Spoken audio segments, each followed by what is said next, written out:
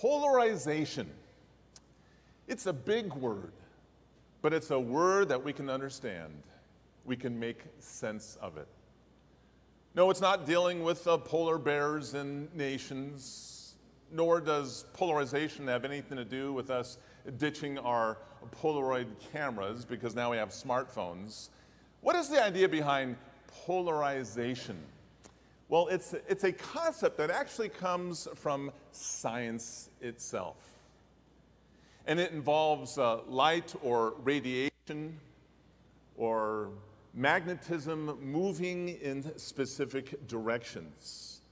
From a scientific perspective, that's the idea behind polarization. I don't expect you to memorize that or tuck it away anywhere. But apart from science, polarization, it deals with divisions between two sharply divided groups. And when polarization is present, when it actually kicks in, the differing views between individuals emerge, and it can drive a wedge between people. Opinions and beliefs that people have, oftentimes when they are polarized, are at opposite ends of the spectrum. They are saying the opposite things. They are really speaking past each other. I think it's safe to say that polarization identifies the day and age in which we live. Our country, especially politically, is perhaps more polarized than it has ever been. Think about it. It's true. We are incredibly polarized when it comes to the whole realm of politics.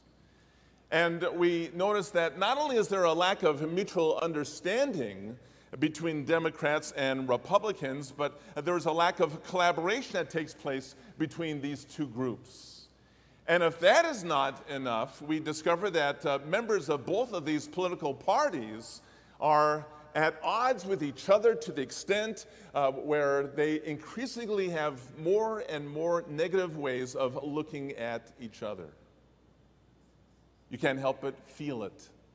You sense it in our culture, this animosity, this polarization. It's really a fitting word when we stop to think about what is happening in our day and age.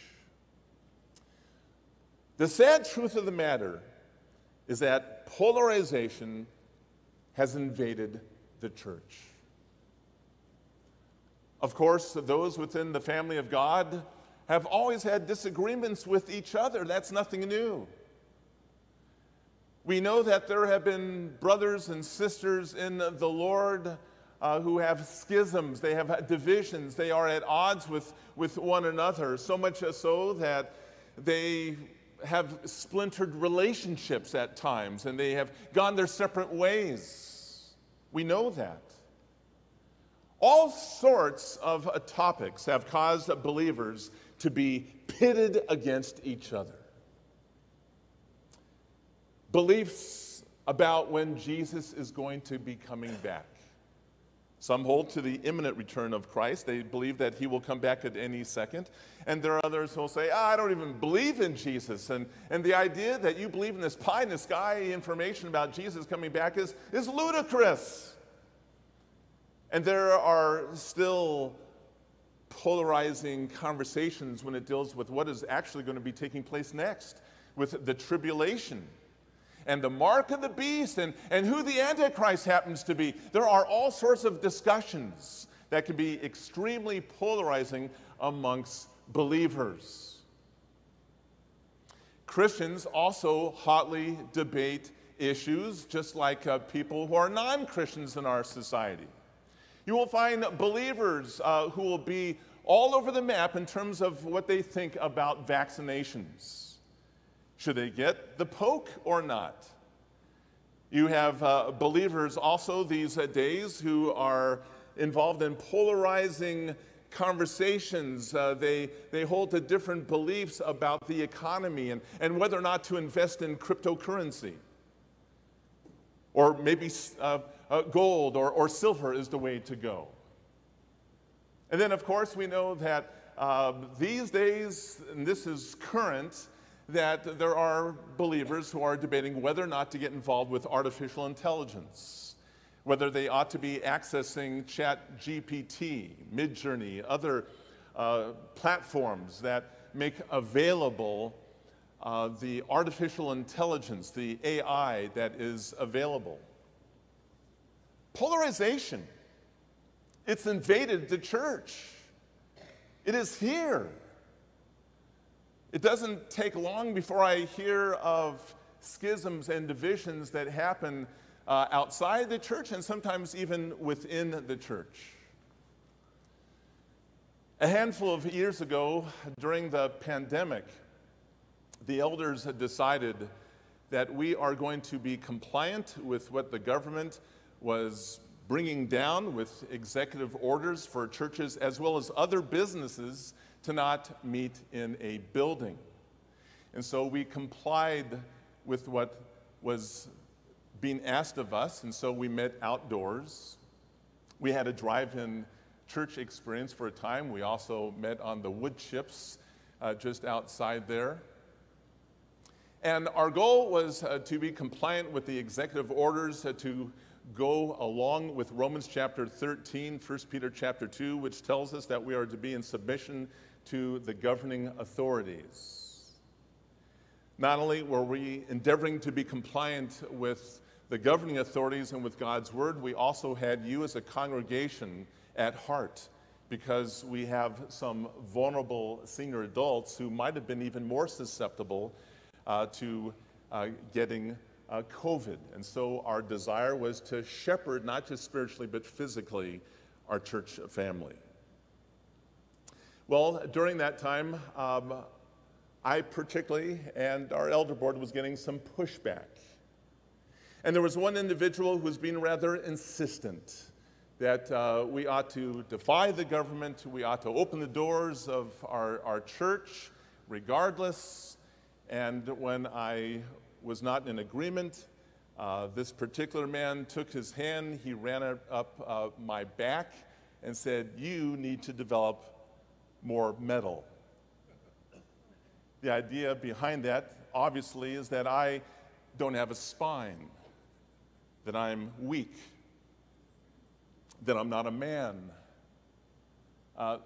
That was a polarizing way of communicating. Now, I forgave this guy, I have moved forward, but I bring it to your attention to illustrate to you that as believers, we could be polarizing in how we communicate ourselves to others. Let's face it, many professing believers have a polarizing way of communicating themselves. They got their dukes up. They're ready to get into it. They want to fight you. They have a polarizing personality. Beyond that, we also know that there are many professing believers within the family of God who are just hard to love. There are things about them that we don't appreciate. And our natural inclination, our tendency is that we want to stay clear of these people. We want to stay as far away from them as possible. But is that the Christ-like, godly thing to do? Is that the loving approach we ought to be taking? When it comes to loving believers within the family of God, I think all of us have our work cut out for us, don't you think? All of us who know and love the Lord, if the truth were known, have a ways to go in terms of how we go about loving our brothers and sisters in the Lord.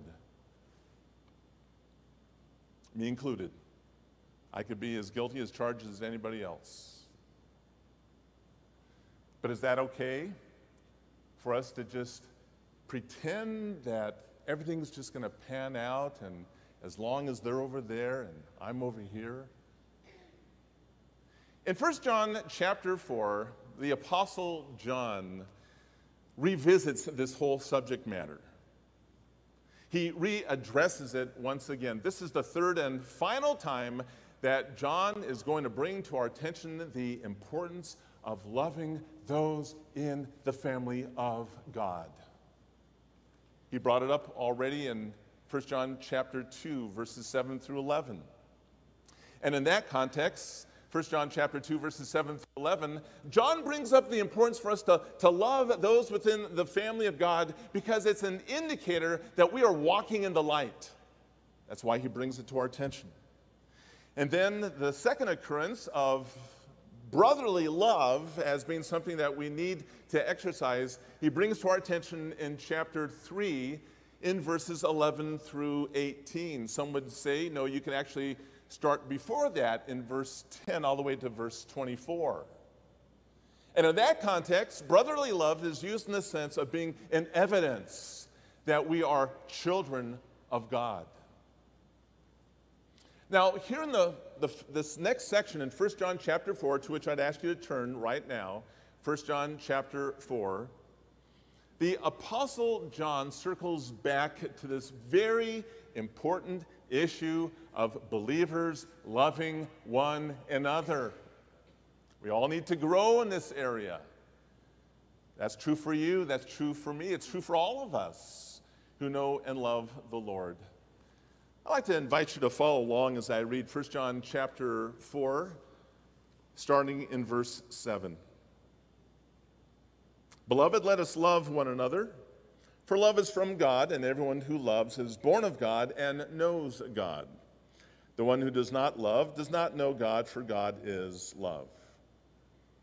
By this, the love of God was manifested in us, that God has sent his only begotten Son into the world so that we might live through him. In this is love, not that we love God, but that he loved us and sent his Son to be the propitiation for our sins. Beloved, if God so loved us, we also ought to love one another. No one has beheld God at any time. If we love one another, God abides in us, and his love is perfected in us.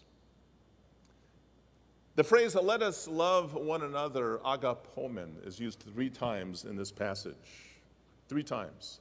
The first occurrence shows up in verse 7, and it's an exhortation where the apostle's getting up in our grill, he's getting up in our face, and he says, hey, you need to be about this love stuff.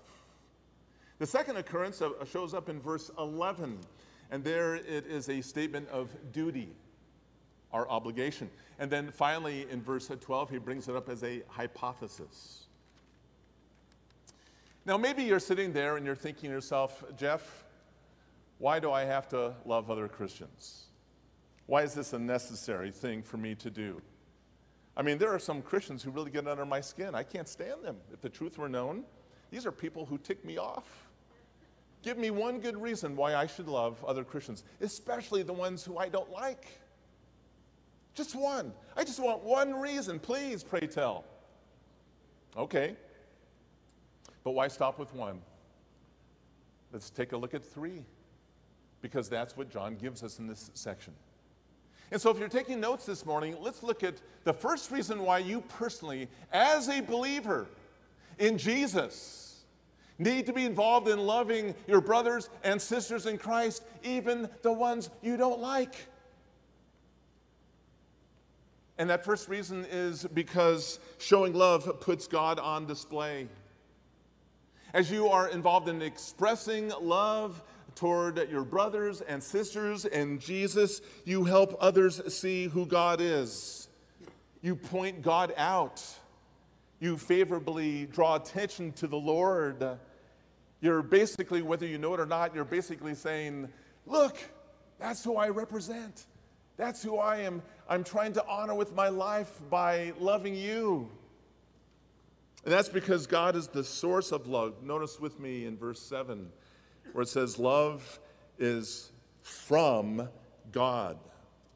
Love is from God, just as spirits are from God, verse 1.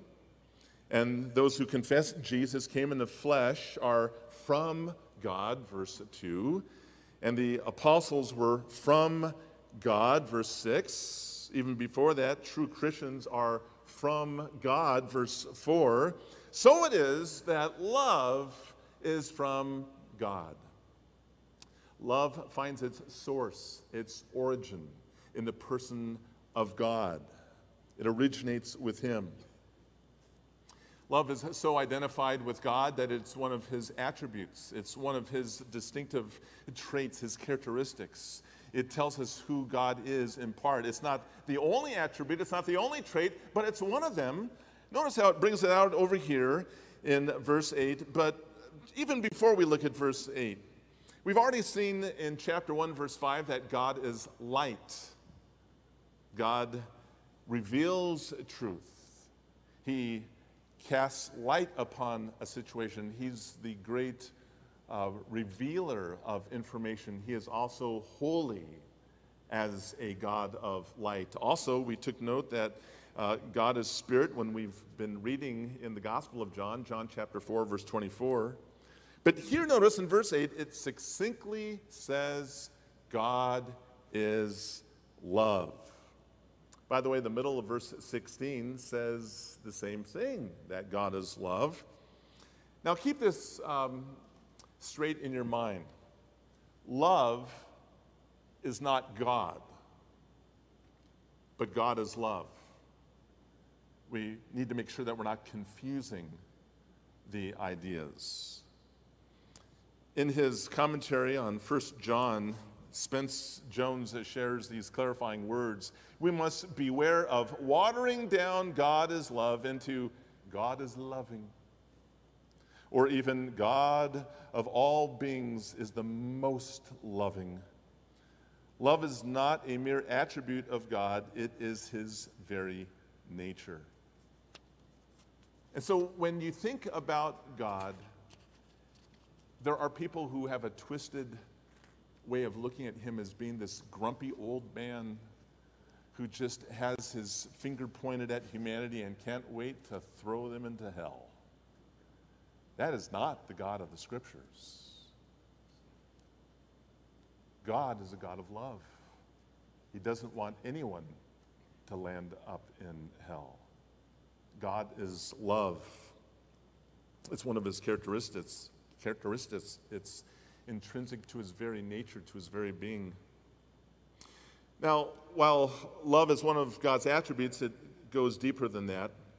The Teacher's Bible Commentary points out God is love means that love is such an integral part of God's being that it never is or can be absent from him.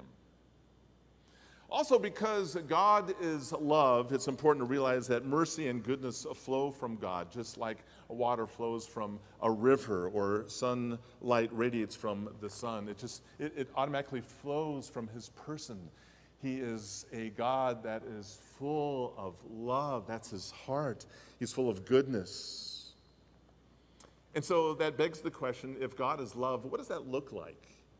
If we are going to equate God with love, saying that that's how God operates, how does that show up? How does that express itself? How can you know when you are showing the kind of love which will showcase God, put him on display? That's an important question to ask, because we need to take this out of the theoretical and put it into the practical. We don't want there to be any confusion about this. Well, the definitive answer is not confusing. It's found in that comprehensive list that is spelled out for us in 1 Corinthians chapter 13. Starting in verse 4, love is patient, love is kind, and is not jealous. Love does not brag, is not arrogant, does not act unbecomingly. It does not seek its own, is not provoked. It does not take into account a wrong suffered, does not rejoice in unrighteousness, but rejoices in the truth. You want to know what love looks like?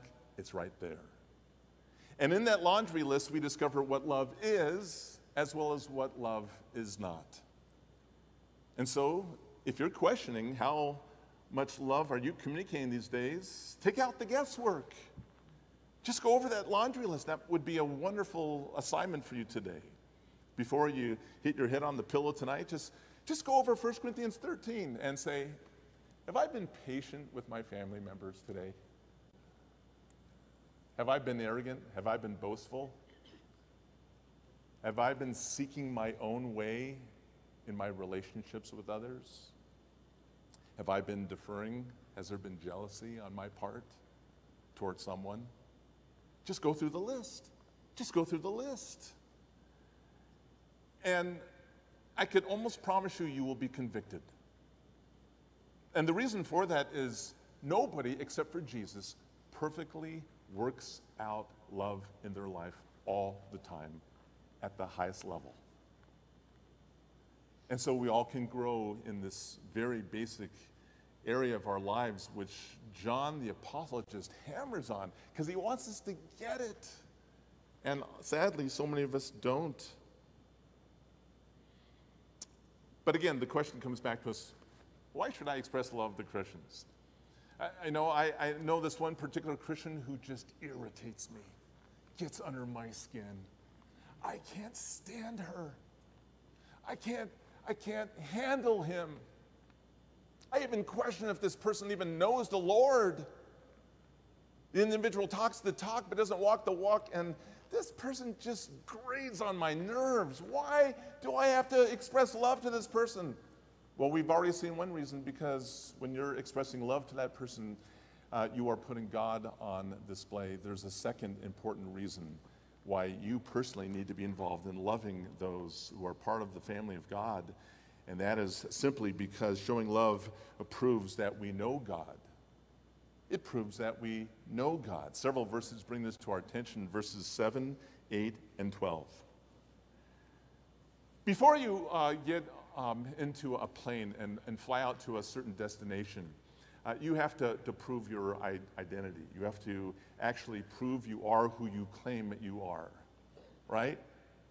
And so what you do is, after you've gone through that long line that snakes around for quite a while, and you notice people who are kind of frustrated, they can't get their ticket or whatever they're dealing with, you finally get up to a person who looks rather official, and you have to bring out your driver's license or your passport or perhaps your photo ID, and you hand it over to this officer, this Transportation Security Administration agent. Sounds so official, doesn't it? And so you turn your identity over to this individual, and what does she do? She looks at your identification. She looks at you. She wants to make sure that there's a match. And if there is a match, then and only then do they let you through. Well, what your personal identification is, how it's reflected in terms of communicating who you are. Love is supposed to be your identifying mark as a believer. What your ID is to you physically, love is for you spiritually. You're giving proof.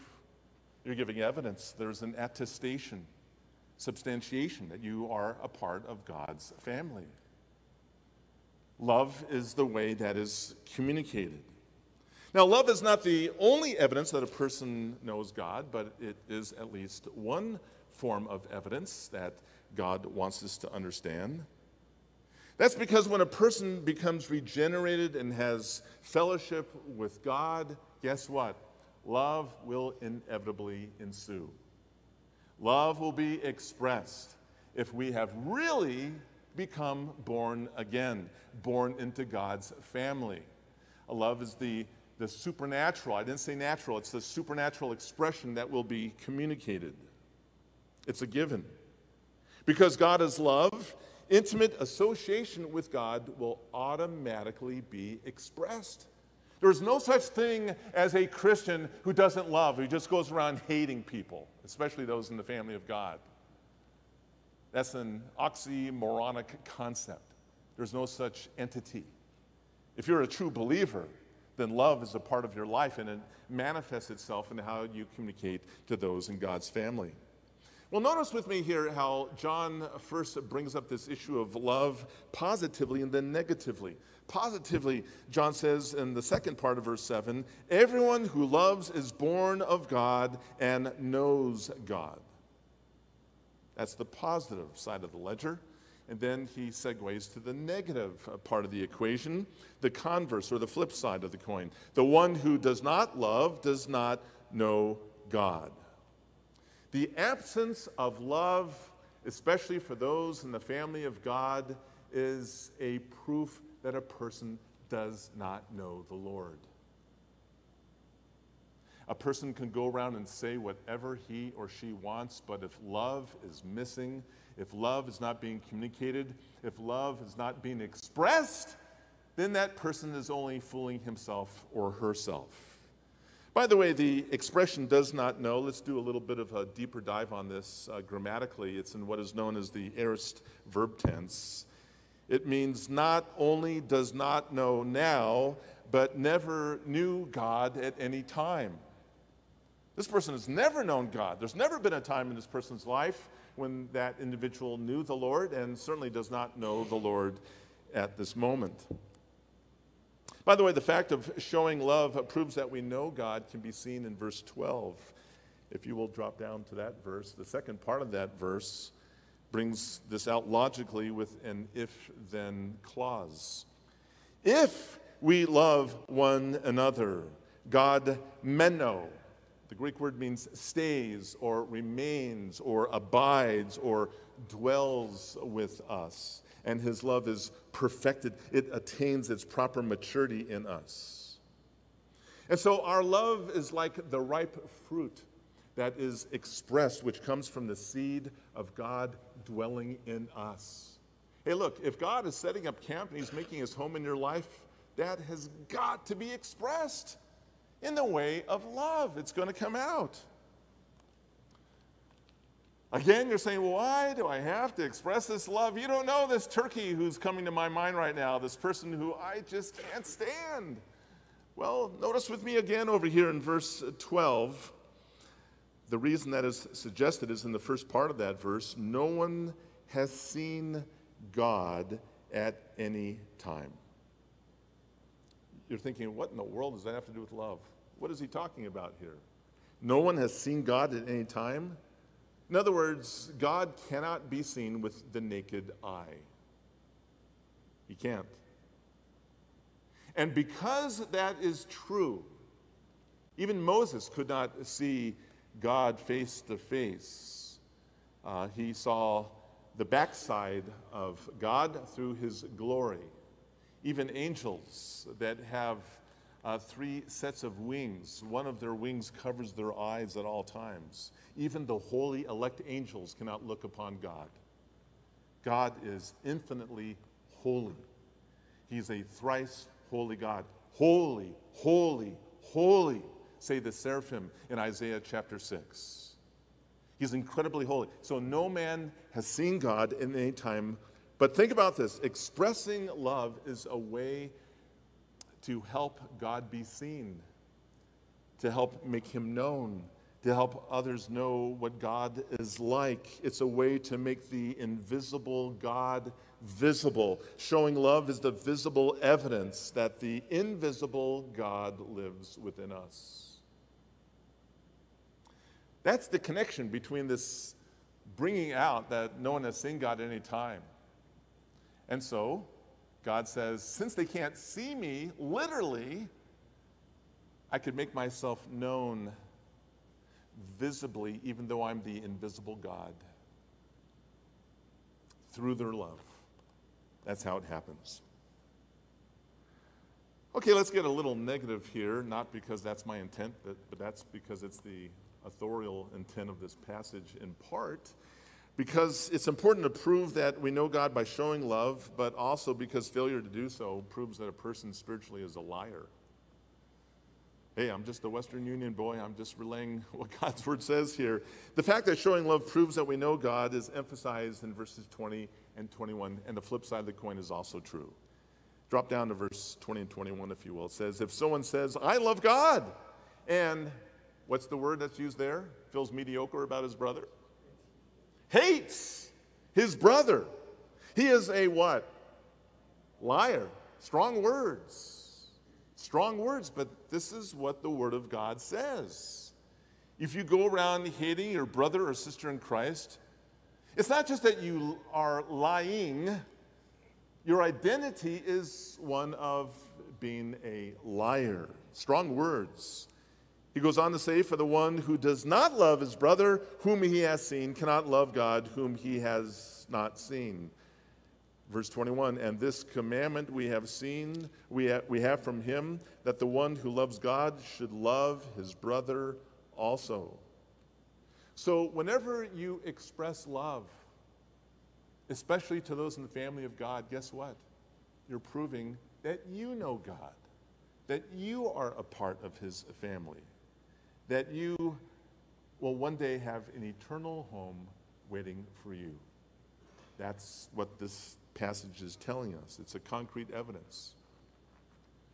Again, I want you to think right now about someone, maybe, God forbid, in this church, who you don't like, you have not been expressing love toward recently. Don't think about the other guy. Don't think about other churches. Don't think about quacks on social media. Think about you and this other individual who you're at odds with right now. Why should you express love to this person? I know you're just churning in your spirit and you say, I don't want to express love. This person just makes me miffed. Here's why. Once again, a reminder. Because when you show love, you're putting God on display. You're saying, psst, hey, look at who he is. You're taking the spotlight off of you.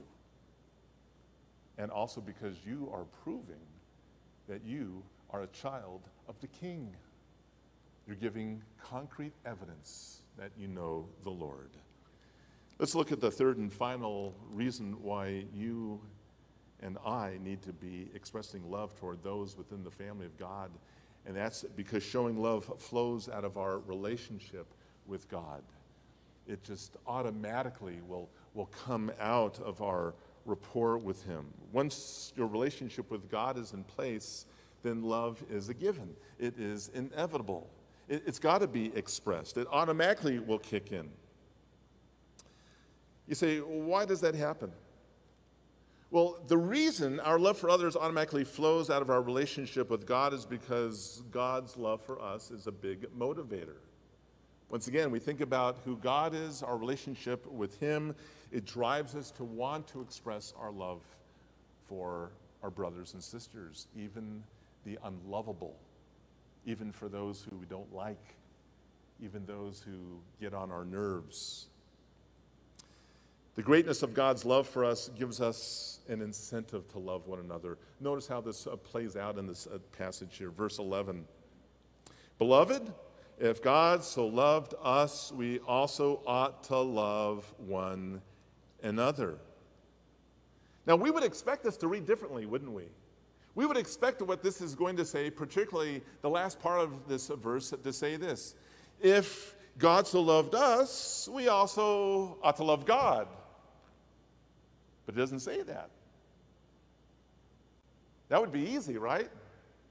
We would say to ourselves, God's lovable. I mean, look at all, he lavishes upon me grace upon grace.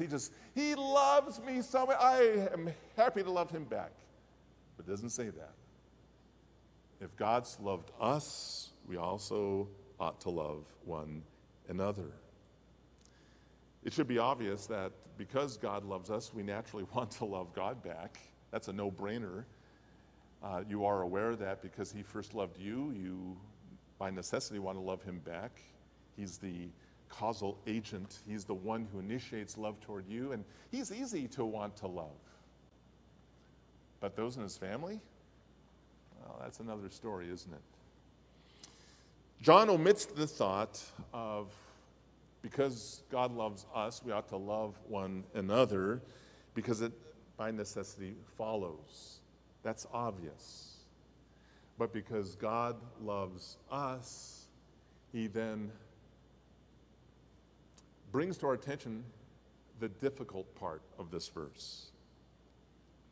Once again, there's a if-then logical flow here. If A is true, then B should automatically follow A.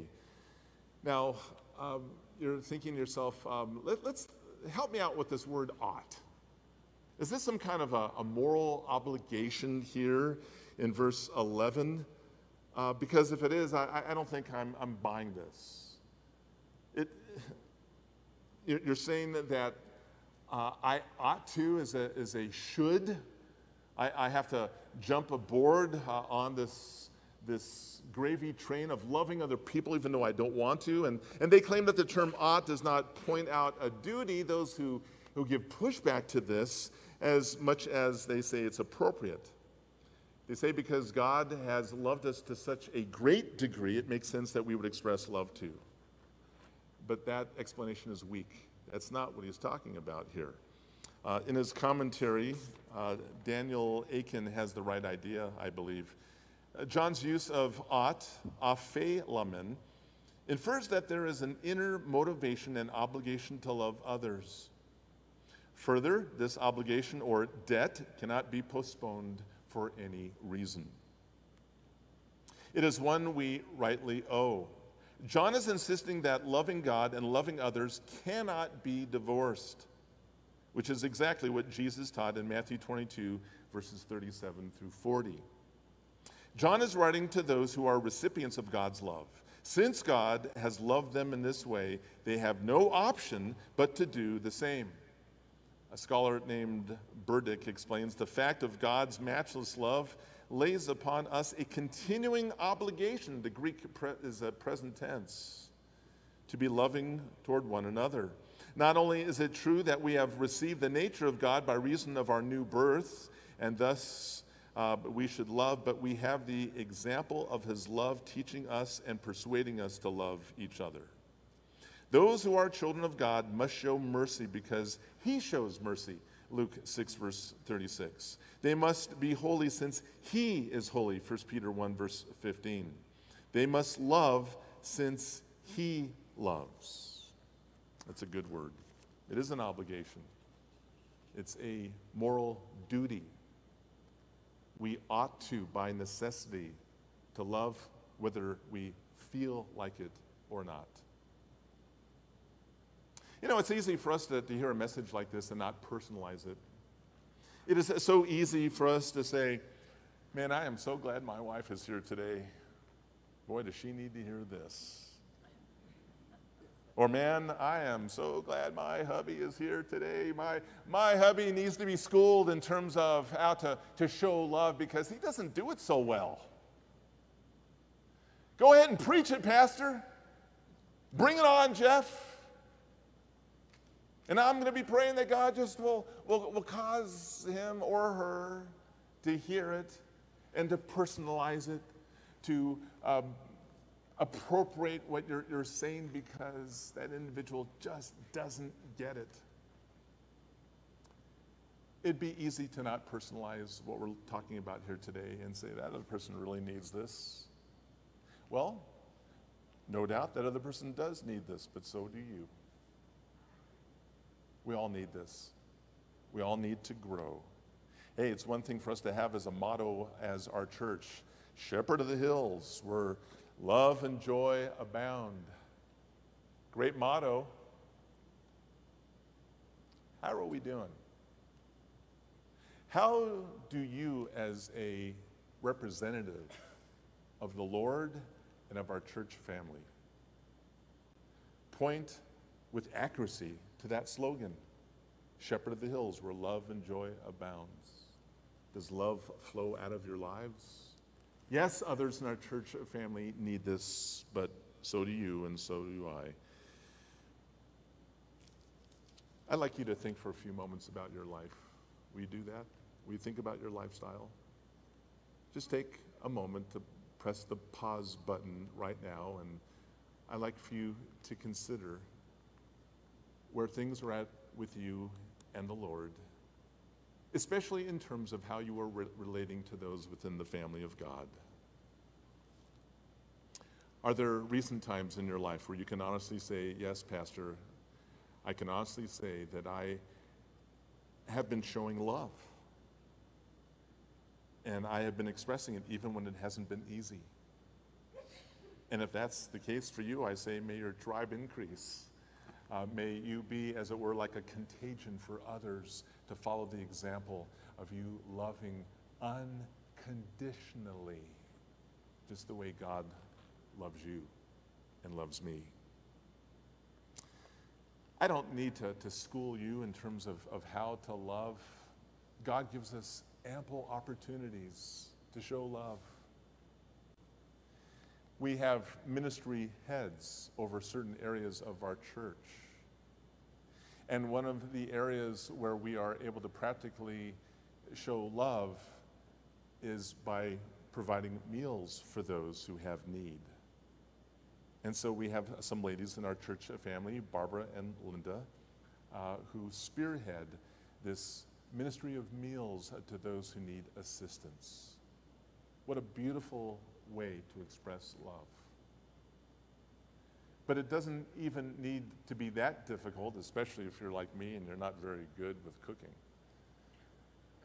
There's such a thing as just shooting off a text, an email, picking up the phone. Find a need and fill it. Observe a hurt and be used by the Lord to help heal it. Look for needs. Needs. They're all around you. One of the greatest ways that I endeavor as a pastor to show love is usually not even spoken about very often amongst pastors, amongst other believers, and that's by me giving you these two little items in my dome, my eyes. When you talk, I'm going to give you my undivided attention. I'll never forget, I attended this one church, a mega church, and I'd be trying to talk to the pastor, and he's like looking over my head to see who is more worthy of his time. Well, that was the message that was communicated to me. And that made such an impact on me that when a person talks to me, I do everything I can possibly to give them my undivided eye contact. Because that is the way that I'm saying to you, I love you. I'm going to make you the center of the universe by giving you my eyes. That's a simple way that you can communicate love, isn't it? Look for needs. They're all around. Ask the Lord, God, how would you like to work through me today to be an extension of your hands, your feet, your mouth, by demonstrating love to others? Need more motivation? Let me wrap it up here with these closing words from an older commentator named Matthew Henry. I like what he says here. The example of God should press us. We should be followers or imitators of him as his dear children. The object of the divine love should be the object of ours. Shall we refuse to love those whom the eternal God has loved? We should be admirers of his love and lovers of his love, and consequently lovers of those whom he loves. The general love of God to the world should induce a universal love for all mankind.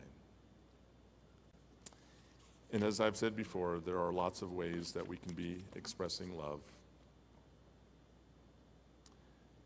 But let's think as we wrap this up, how does God show us love? It could be that you're frustrated with God right now. Maybe you're even mad at him if the truth were known. You're struggling with the Lord. And maybe you're even grappling with the idea of just turning him off, going about your life for the rest of your life. And the question that circulates in your mind is, how has God ever shown me love? Oh, do you really need to know the answer to that one? Romans 5, verse 8. What a delicious verse that is. Yeah, it's yummy. It's great. But God demonstrates his own love toward us. In that while we were yet sinners, in other words, while we were yet polarized from him, at odds with him, at enmity against him, doing our own thing, focused on ourselves, not his will. Christ died for us. At one time we were polarized, but when we embrace the Lord Jesus Christ, reconciliation kicks in immediately. When is eternal life? It doesn't begin when you die. It starts right here, right now. Jesus says, "This is eternal life, that they may know thee, the only true God, and Jesus Christ, whom thou hast sent." You can have eternal life now. What a great time to begin that relationship with him. And so as a result of Christ dying for you, God demonstrates his love for you. He couldn't show you to any greater degree how much he wants a relationship with you than sending his own dear son to die on a cruel cross on your behalf. And so now it's your turn. It's your turn. It's your opportunity to give your love back to him. That happens the moment you repent. Repent is not a word that is used too often in churches. It's not often used with those who want to peddle easy believism or a cheap grace. But repeatedly, especially in the book of Acts, we find the message, repent and believe in the Lord Jesus. Have a change of mind. Maybe you didn't think of it, Jesus in the past as being God in the flesh who died on the cross for your sins and was bodily raised from the dead. Maybe you didn't see yourself as a sinner. And so you need to change your mind about these things and have a willingness to turn away from your sins and to trust Christ. Repent. Turn away from sin and turn toward the Savior. If you've never come to Christ, what are you waiting for? You think things are going to get a whole lot better on this planet for you? You think President Trump or President Biden or Kevin McCarthy or someone else is going to save the day? Is that your hope? Really? Serious? Some political party is going to just make everything wonderful again? Come on. Get serious. Our world is in a hot mess, and it's getting worse. And it's going to get even worse and worse and worse. I'm not a prophet. I'm a pastor, so I'm not into being a doomsday prophet, but doomsday is coming. It's called the tribulation, and you don't want to be here because then it will cost you to be a believer. There'll be myriads upon myriads of believers who will lose their life. They will have to pick between saving their own life by taking the mark of the beast. They will be chipped in their forehead or on their hand. That will be the only way that they can buy or sell. Or if they come to Christ, they may have to pay with their own lives with martyrdom. Don't wait. And so I say to you, come to Christ. Come to him. He is the greatest solution to your greatest challenges for both time and eternity.